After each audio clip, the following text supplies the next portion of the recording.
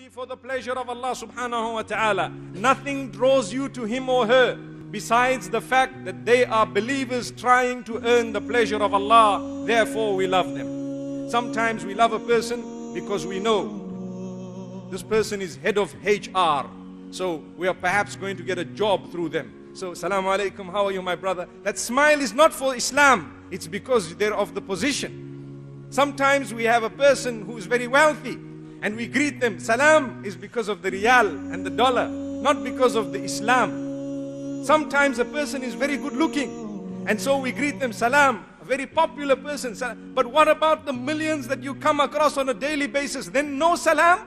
How can that be? May Allah subhanahu wa ta'ala make us people who can utter the word salam. It is free. It does not need a battery in your throat in order to say assalamu alaikum wa rahmatullah. And it will earn you the pleasure of Allah. The smile on your face is free. It is cheaper than frowning, believe me, in terms of muscular use. And at the same time, you are earning the opportunity to taste the sweetness of Iman and Islam.